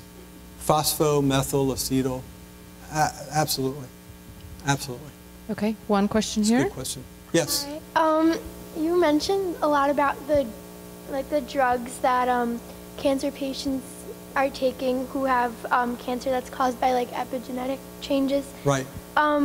Like how does HAT and like HMT work in those? Like what does it do in the drugs that like changes their cancer? Okay, well that's a good question. So how do these drugs, you know, sort of really impact and change? You know, and I think at least 3 people after my first lecture said, well, how come it's just not willy-nilly? If chromatin's everywhere, my props aren't here, but if chromatin's everywhere, how do you target specific genes for a therapeutically good outcome? And we don't have all those answers. Those are great questions. Others of you said, I wish I could target a gene, you know, that's like my favorite gene to be on or off. We can't do that yet either. But I think what's happening is when you add a HAT inhibitor or a methyltransferase inhibitor, you shut those enzymes off, and there seems to be then, you know, kind of like a change in these marks that will suddenly tip the balance. And obviously some genes are probably more primed into an on state. There are some that are more primed into an off state. And you just throw a little bit of that balance. Let's be more specific for a HAT. You knock out a HAT, most people would say acetylation is going to drop. Or you knock out an HDAC, acetylation will come up. And so, you know, these genes then open or close the chromatin, and the only mystery was why are they so specific? And why are patients getting a good therapeutic outcome? Because if you did that to the whole genome, every gene would activate or repress. But believe it or not, people have now done systematic studies of no drug plus drug. And it's only a small number of genes that change. And good for the patient. Some of these are things you want more of, like a tumor suppressor, or you want an oncogenic protein more silent. So, good for some brave folks. The first example that I showed, and I skipped over the facial melanoma example, but these were all done at Sloan Kettering by Paul Marks and his colleagues. And he's told me privately there weren't many people that were going to fund this because they thought it was just too risky.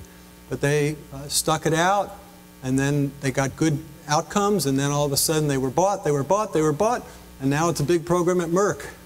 Go figure.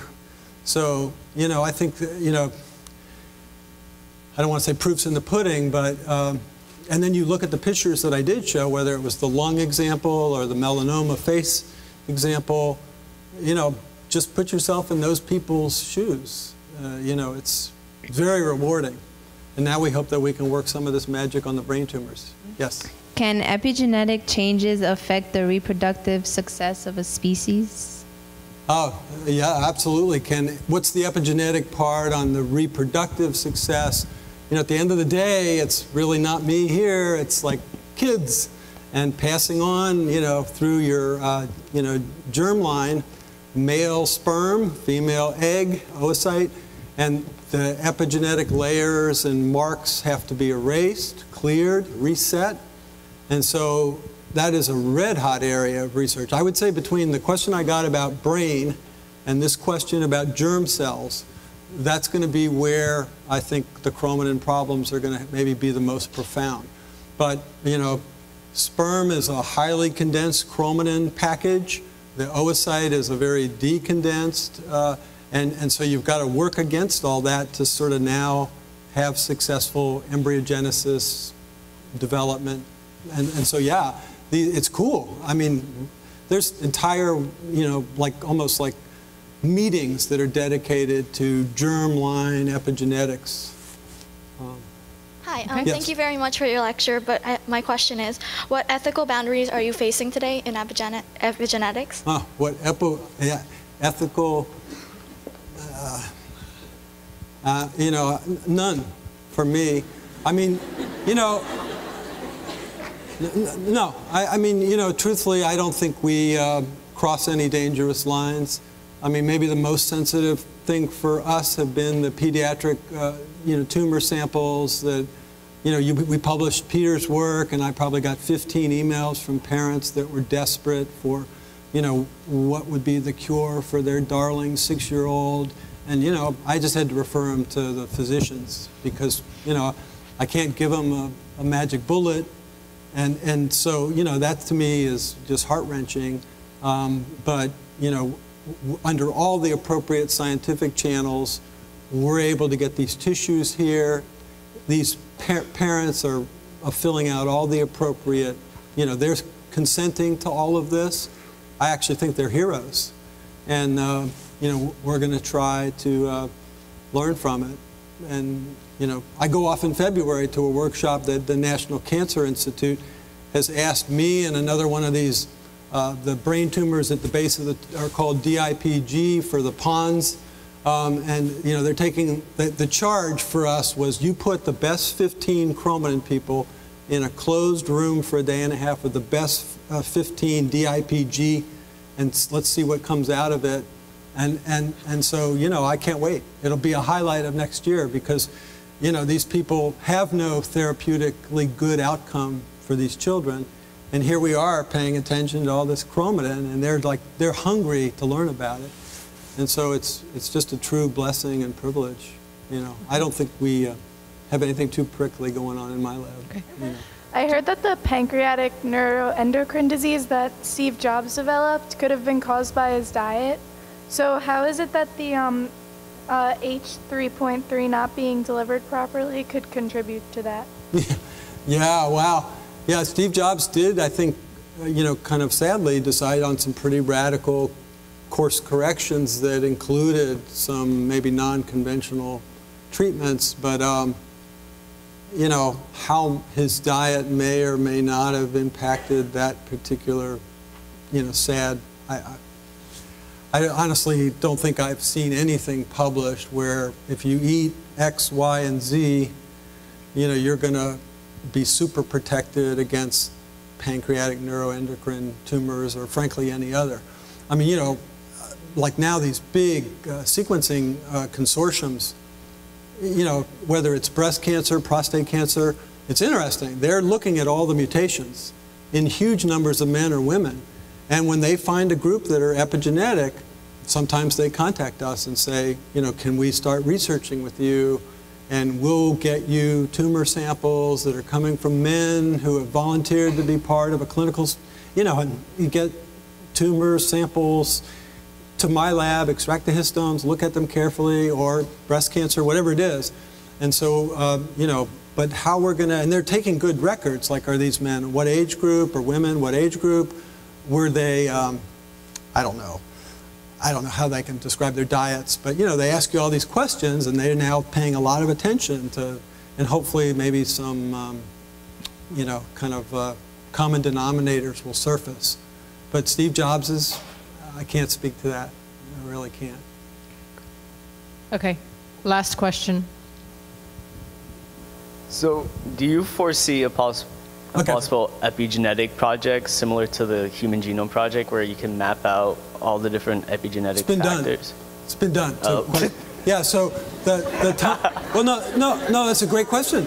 So the Times 2010 #2, you know, I think they ranked it as their #2s. When it said the epigenetics, when I showed the Time magazine cover, so when it said something like discovery #2 of high importance was the human epigenome, that's what it was. 50 labs came together worldwide, and they took, you know, healthy, disease, you know, this type, that type, and they tried to take this sort of both talks of mine together and literally attack them on the histone side, the DNA methyl side. There's amazing mapping techniques we didn't go into where you can look with high precision for where these marks are. You know, and so, you know, this has all been categorized now worldwide, and it's staggering. I mean, it's pretty easy for the mathematical and the computational to look at DNA algorithms because it's A, T, G, or C. Now, even that's challenging, you know, and is it really a causative mutation in the DNA? But think about what I'm talking about. And I didn't really come close. I'm not trying to insult you. I didn't come close. Just about every amino acid seems to have a flavor of chromatin marking, and people have asked about, well, what about signaling pathways? We got that question. Some of these famous lysines are right next to serines and threonines. A lot of you know that those are amino acids that can be phosphorylated. Oh, and by the way, it's awful. If it's phosphorylated, it can't be methylated. If it's methylated, it can't be phosphorylated. That's called crosstalk. Whoa. So when you go into a particular disease cell, extract the chromatin, start mapping it genome-wide, it's unbelievable. I mean, so yeah, there's kind of these rudimentary maps of the epigenome, but I mean, I think it's the tip of the iceberg. Okay, so I think it's time for our quiz. Yeah, so this, okay. Now, let me tell you how these are organized. There's, I think, 10 of these. This is going to a little bit maybe translate to those of you that aren't, you know, and I'm not going to be the picker or the grader. So in every case, we have a question. Answers are below. You'll get to all participate at least mentally. And then once we get a volunteer or two or whoever, you'll be picked on, shout out your answer, and then we've got the right answer circled. I don't know if there's a right answer, but there's an answer circled. And then there's, I'm not involved in the gifts. I don't know what's coming. Okay, so question 1. This was meant to be easy. Calico cats are always, whoa! Oh, whoa! Am I going to be responsible for this? I'll close my eyes. I don't know. Oh my God. Oh, they're in the back. This is way too hard. True. So the answer is true. Let's see. Let's see. Oh! True. Oh.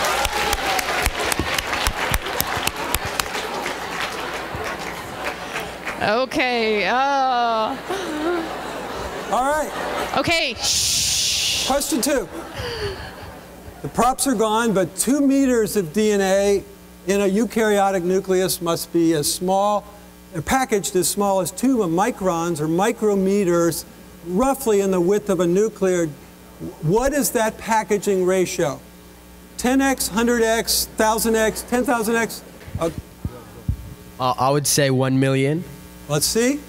Oh, we have a winner!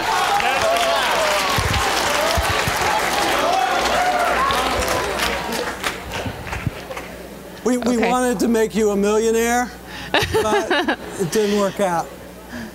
Okay, question 3. Next one. We're getting through this. I don't have my flask. What volume of growing, now here there's even some, we still have active people in the back. So, remember I had 2 flasks to orient you, 200 mLs, and I had 2 liters.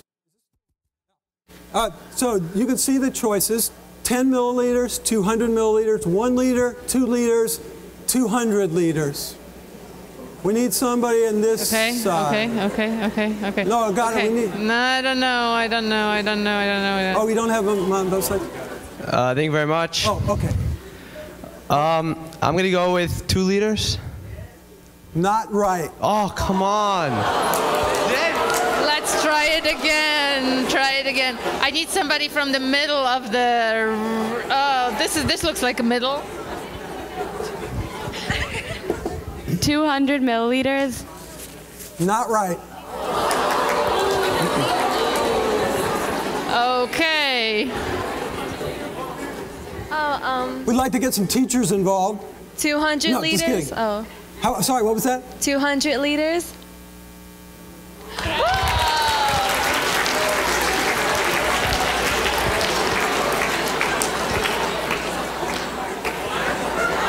So if you think about that, that's 10 of what, no, that's 100.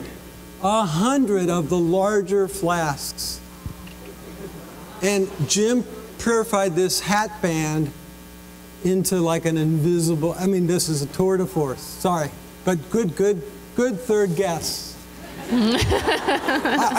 Answer. Okay. Next question. Yes. Which organism would be your choice for, isolating a molecule and doing biochemistry? Protozoa, the ciliated, like Tetrahymena, flies, mammalian cells, and by humans I mean real humans, not human cells, or all the above because they all have pluses and minuses. I'm afraid, I don't know how you are going to choose the answer here. Yeah. I would say all of the above. Sorry, what's the answer? Right there. Here's it. Yeah, I think we have a winner.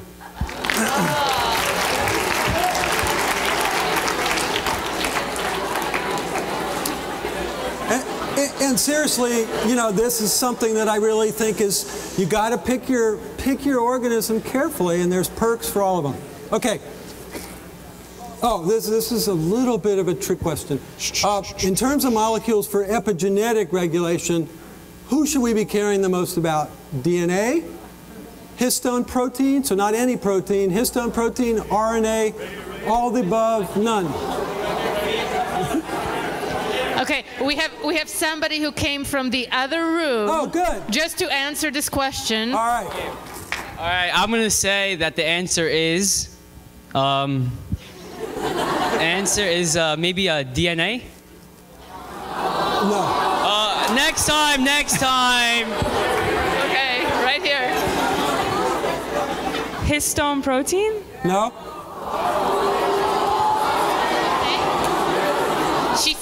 She said histone protein. No. No. Oh. It breaks my heart. I don't know. It breaks my heart. Oh.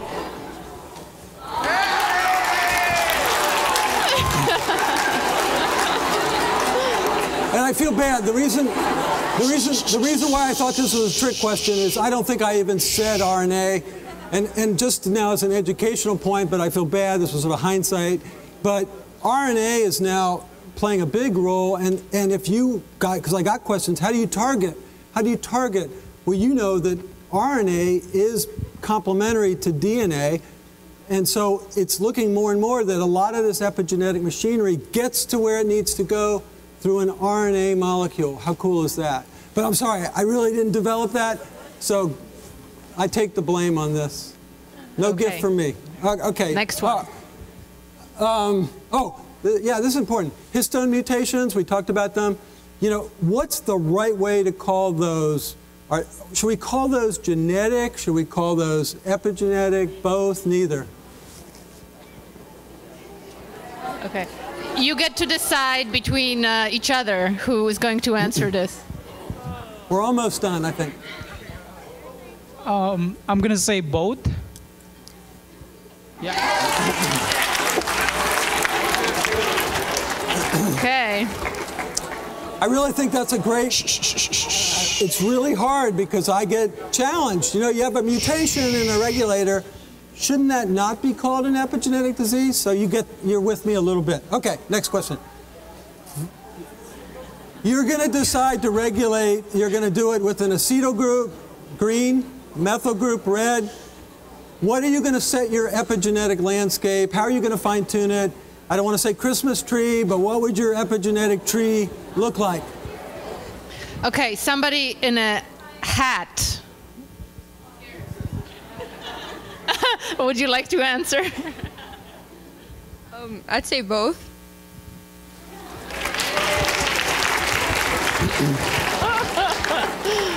It's just as important to keep genes silent as it is to turn genes on. Okay, I think we're... one that's dear to my heart. I only showed you one of my experiments.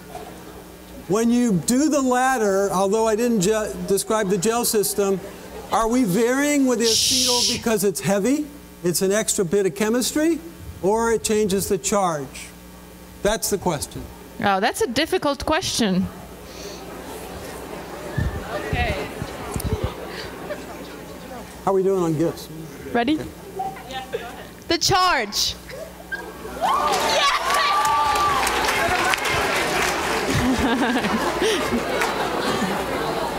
Okay, we're getting personal now. What's the best part of doing science? Travel, papers, glory, surprises, people.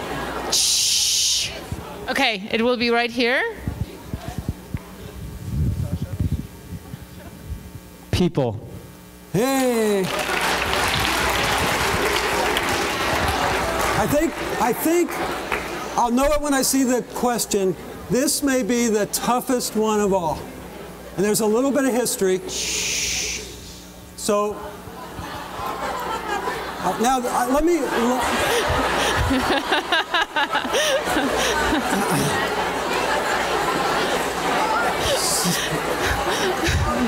So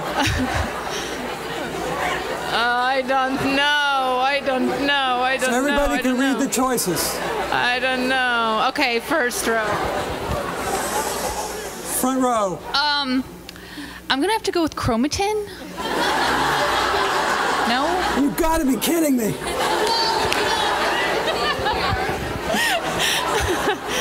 Good answer. I think she deserves. I think she deserves a yes. I wish. Yeah, I think she would. Yeah. Okay. Another one. Right. Charles. Hey. Sorry. In the political climate, I thought you'd all say Camp David. But in any case, it's a true story, and then I'll let you go. I got to give a talk this past fall. I think it was September, October, and it was in a big auditorium sort of like this, and my wife was there. She's also still here, but she was sitting behind students, and they didn't have any clue. And not that I showed this thing, but they had a setup slide, and it had my name as C. David Allis. And the students, I think these were graduate students, were sitting behind her, and of course she's like a fly on the wall. You know, she's like just not admitting who she is. And it was so funny, the students behind her said, "What do you think the C stands for. And one of them said, I kid you not, true story, she's here, she can testify, said, you know, I think it has to be Clyde. Because he doesn't want to use it. So that's why that's up there. And I apologize if anybody's name's Clyde. I'm done. I'm done. That's it. I think it's... Okay. Lastly, thank you all for being here. It was a terrific day. And thank you, Dr. Allis.